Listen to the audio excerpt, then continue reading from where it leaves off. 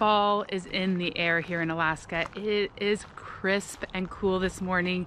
And in this video, I'm gonna be showing you a bunch of different things filmed over a couple week span to show you what fall is like here in Alaska. We have had non-stop rain for like a month. It really has been raining a ton. So I am relishing this sunshine this morning, but we do love fall in Alaska. It means harvesting the garden, the leaves changing. So I hope you enjoy coming along and experiencing a little bit of fall in Alaska. Here is our potato patch. It looks like it's done fairly well this year. We will be harvesting this probably in another couple weeks. We usually wait for a hard frost before we harvest our potatoes, but we'll see. We'll see when it happens. You just never know when you're gonna have the time. Last year, we got a really early snow and we were digging them out of the snow. So hopefully we'll avoid that this year.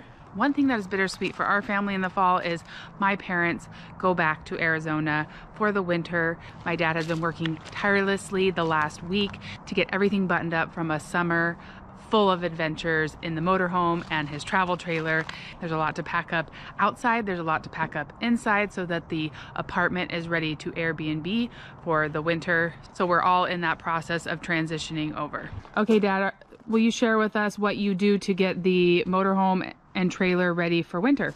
Well, because both of them got water in them, there's a hot water, there's sinks, there's toilets. So the first thing we have to do is drain all the water out of them.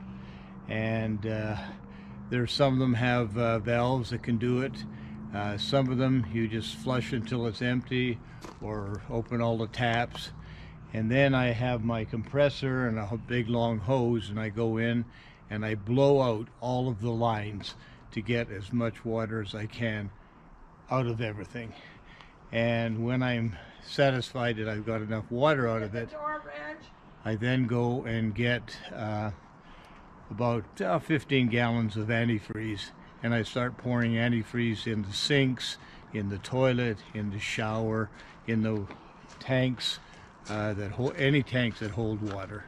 And therefore I'm hoping that if it freezes, or well, we know it's going to freeze here, it's going to be 20, 30, 40 below maybe, we'll have antifreeze in there so it won't break the pipes or break the valves. And we do the same to all the other equipment, but that's what we do here. Disconnect all the batteries so that there's no power going through them. In a motorhome, I don't have to do that. There's just a master kill switch. So there's no power and nobody can turn anything on. If they do, they're going to get antifreeze instead of water. And then last of all, he covers them with these huge, what are these called? Tarps. Tarps to protect them from snow and ice so that they'll be ready to go next spring. Just have to do the reverse in the spring, drain all the antifreeze out, blow it out, and close all the valves and put some water in it, and we're ready to go. Thanks, Dad. Well, Grandpa's hard at work here. Grandma and I are gonna spend our day together before she leaves. First stop for Mom and I is to get pedicures, but the only problem is that we like the same person. Her name is Lone, and she's the only one that we let do our pedicures, so we have to go one after another. I don't do much to pamper myself, but I do really love a good pedicure every few months. Grandma and I were able to spend this day together because, yes, Everett did start kindergarten and he is doing so well. He was so excited to get to go to school with Bennett and Weston. Mark and I took him into class the first day and he got right to work coloring. After a few pictures with Mom and Dad, we slipped out and are excited to see all the things he's going to learn this year at school.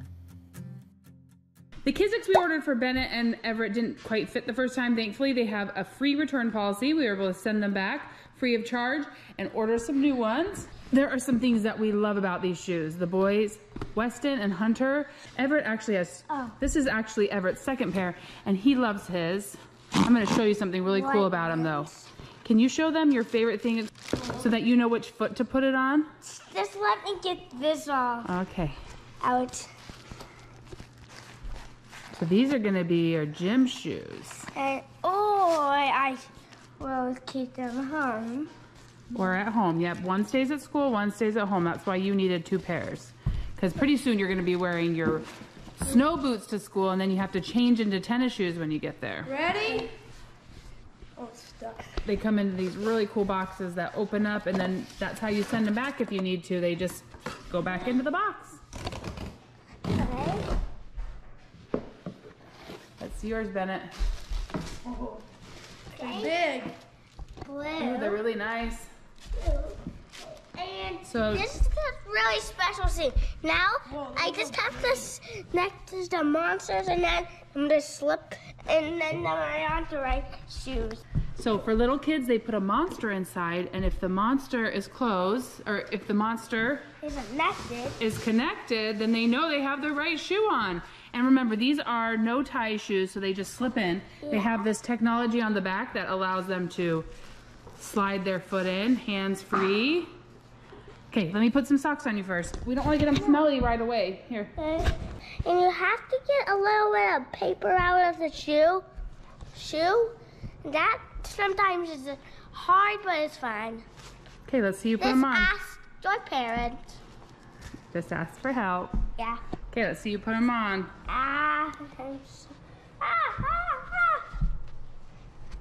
One feels tight and the other part because it was already tied. Yep. Ah. One shoe on. Actually, I have to take. Okay. You gotta make sure they're the right. Yeah. Ooh, Bennett, those look nice. Mine too. Yours look really nice, Everett. Yeah. Oh, hands free. But sometimes hands are not free. There you go. Let's see how you run with them. Oh, no, first dance. Yeah, dance first. Let's see your dance. Okay, now, okay.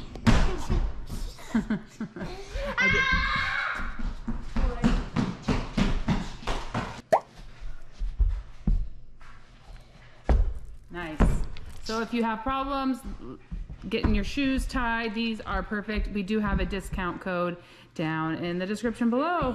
One thing we always try and do before fall comes is take any berries we have left in the freezer from last year and turn them into syrup. So last night we got out all the blueberries. I was too tired to get out the camera. So we took 3 gallons of blueberries last night and thawed them out. We used this thing right here, which is called a Mehu Maija. I'm not sure what it is, but it's really cool. It has a lid, a steamer pot, a juice kettle, a drain tube, and then a water kettle. So you put the water in the bottom, your fruit up here, and then as it steams, you get the juice to come out of this tube. Here's the remnants of the blueberries. The juice came out of this tube, and now we have it mixed with sugar and corn syrup. That is what we use to make blueberry syrup. I've got to watch it really carefully now that it's starting to boil. It has to boil for 15 minutes. This is batch 2 and 3 that I'm doing. Here's batch number 1 of blueberry syrup, and like I said, this will be batch 2 and 3. Mark is so excited. He just loves this stuff so much. It's his mom's recipe, and it's kind of a staple, but we haven't had it for a while, so we're restocking for the year ahead. I have to keep stirring or it will overflow. The next step is to skim the foam off the top after it boiled for 15 minutes. But don't worry, this does not go to waste. You just toast up some bread and put some butter on it and then put the foam on it, and it is fantastic.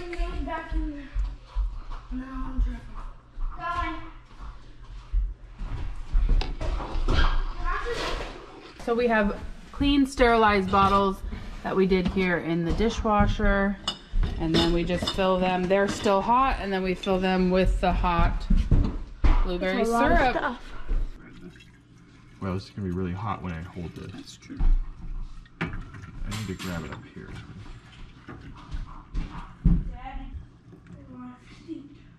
Other than Ryan's right hand, we should collect a bunch of pennies. You get the next one. A ton of pennies.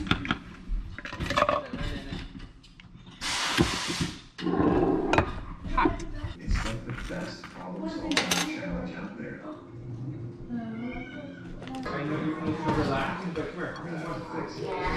We ended up with a really nice stock of blueberry syrup. As you can see, the boys are already really enjoying it on their pancakes.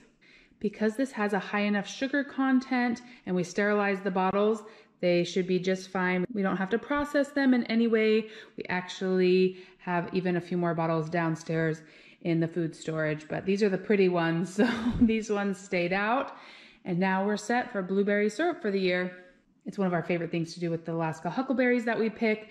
We do keep some to make pies and other things, but blueberry syrup is Mark's favorite, so that's where the majority of our blueberries ends up. Hello friends, it's a rainy morning around here, but the raspberries need to get picked. In Alaska, we have wild huckleberries, we have blueberries, which grow in the tundra down low, and then we have raspberries grow really well. We actually don't have blackberries. I think some people plant blackberries in their yards, but we don't naturally have blackberries. We do have wild raspberries, but this is our raspberry patch. It is huge. You've probably seen it when I've done aerial shots. It's about 1, 2, 3, 4, 5 rows deep. The raspberries are doing okay this year.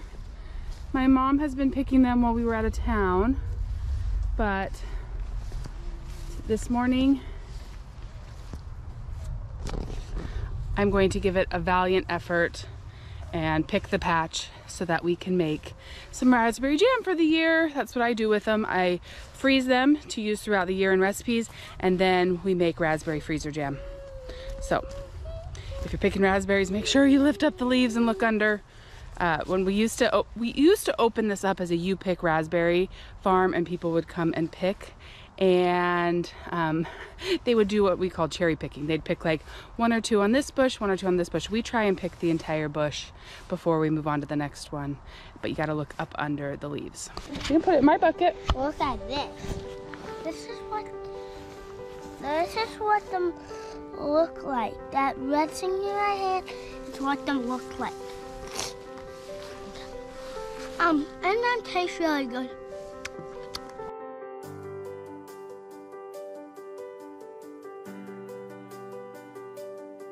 I have a basket full of berries. The boys all came out and helped. They've got their own little baskets. Let's take a quick look in the garden. You guys know I am a very lazy gardener. I don't have a ton of time to put into my garden, and the weeds have taken over. But all of our veggies last night for dinner, broccoli, cauliflower, and our salad were from the garden. So we're still eking things out, even though I have put 0 effort into it in the last few weeks.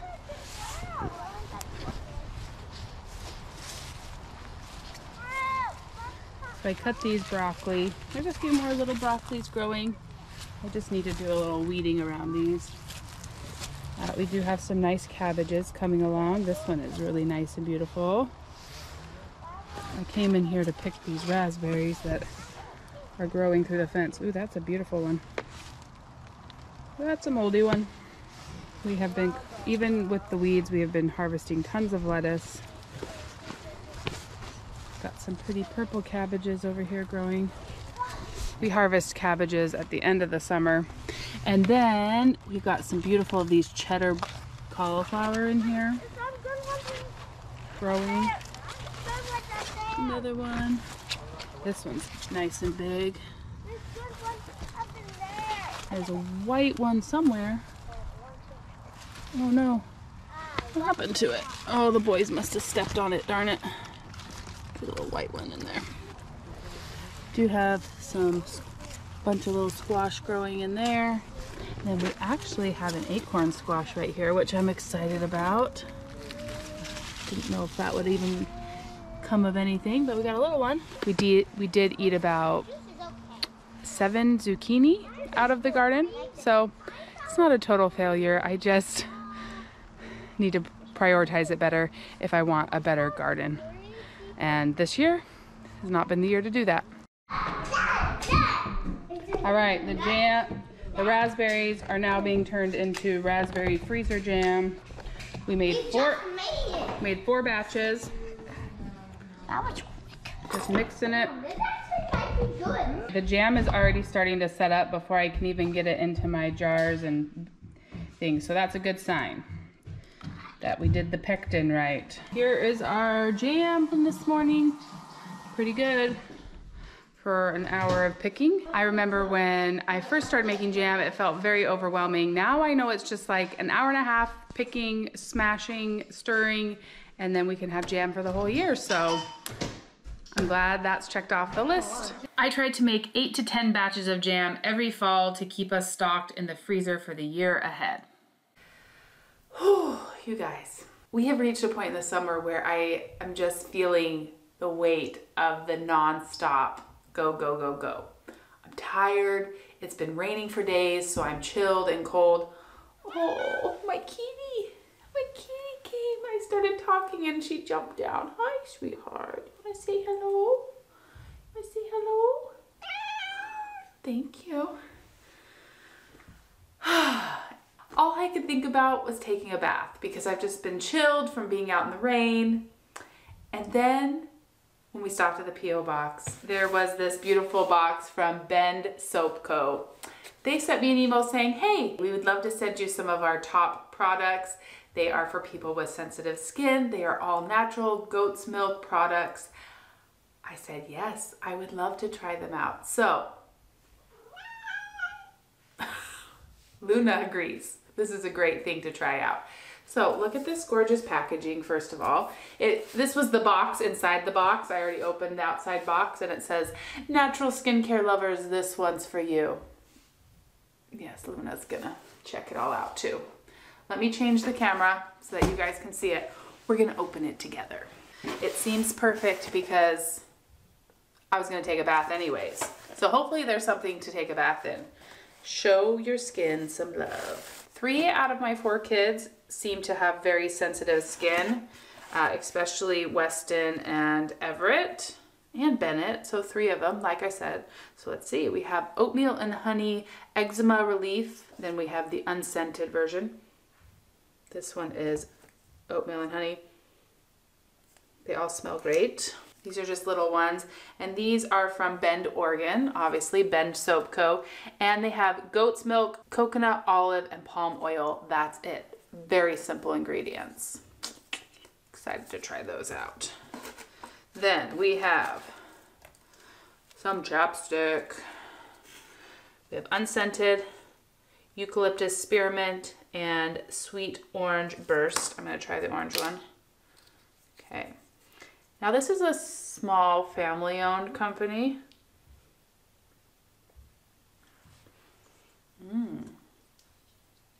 Yum. That is amazing. Cute little family with like 8 beautiful children. I love the little goats on all their stuff. Look at that cute little goat up there. Using goat's milk, which I know we had goats for several years, and I know goat's milk is amazing for everything.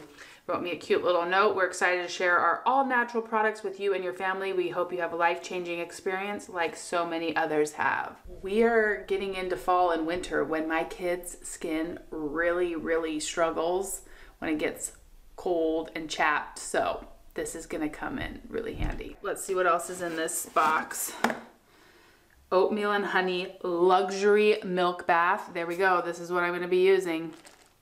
Luxury milk bath. Very, very light scent, which is perfect. And then we've got smoothing salve, unscented.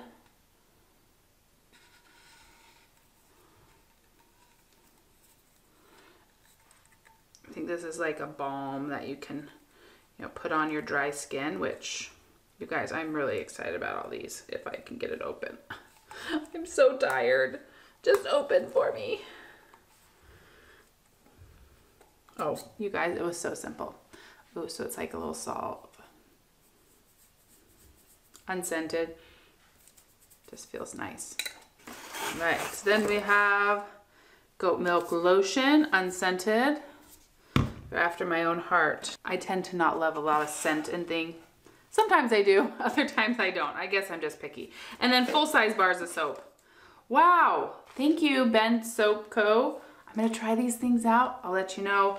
It's gonna take me a couple months to use them with the boys. Then I can come back and tell you how we liked them. So, Luna's here to check them all out. Yeah, what do you think? If you or anyone in your family have sensitive skin, need good all-natural products, I think this is a winner. So check them out. I will link their website down in the description below. Small family business, beautiful products, beautiful packaging. Thank you so much for sending these to me, and I hope that you guys will check them out too. Now excuse me while I go take my oatmeal and honey luxury milk bath. Add a handful or two to your bath water and watch it turn a milky white. Soak for as long as you like and enjoy baby soft skin. For a velvety foam finish, just turn on the jets. Well, I don't have jets, but I'm gonna enjoy the milky goodness. Ugh. It's hard for me to admit that fall and winter are on the way, but this weather is helping my brain, like, ooh, and the fireweed. It's turned to white fluff. I'm gonna have to show you guys that.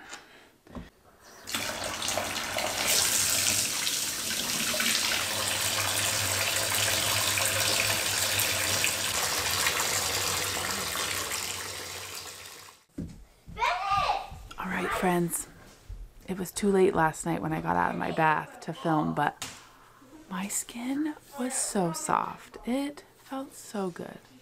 Those goat milk soaps, amazing. Anyways, just thought I'd come back on and tell you. I seriously was like, got in bed and I was like, ooh, I just feel so soft, and it just felt so nice.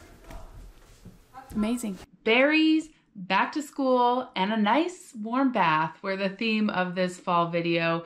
This is just the beginning of fall in Alaska, and we can't wait to show you what other adventures we have in store. Thank you so much for being here. We are so grateful for each and every one of you that spends time with us. We love you, and we'll see you again real soon for more of This Alaska Life.